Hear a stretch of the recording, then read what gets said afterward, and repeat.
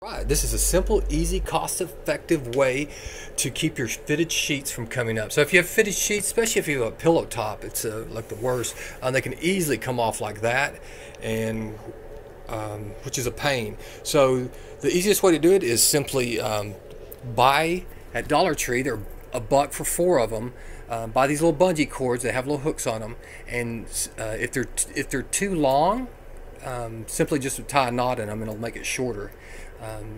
So I'm going to pause this and we're going to take a look at how to actually attach it to the sheet and the bed. Okay, so on the sheet, just pull it up and look for where the seam is, right there in the center, and then you'll take your hook and simply hook it inside the sheet.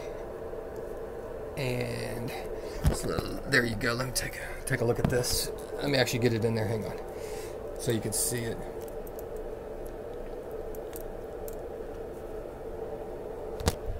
There you go. So you simply hook it into the sheet.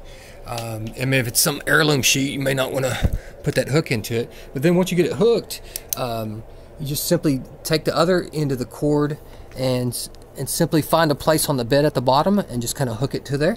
See? Very easy. I mean, it easily attaches. And then once you get that done, as you can see, we'll take a look at it right here. Kind of hard to see in here. Let me get the flashlight. And then you can see that it will not come up. So let's take a look at that on this edge. So yeah, you can see it. I mean, it's not going to come off now. And the bungee cord's good because it kind of gives it some spring. So it just kind of, if it does pull up a little bit, it just pulls it right back down. So it's the perfect solution, cheap and easy to keep your sheets from flying off.